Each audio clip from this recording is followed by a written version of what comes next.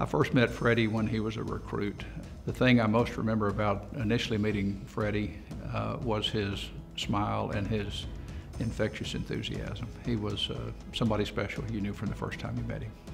When you look at the life of Freddie Steinmark, not only the few short years that we had him here, but the impact of his life in the 46 or 7 years since then, you realize this is an individual whose life impacted many others and an endowment in his name that impacts future players takes on even greater significance.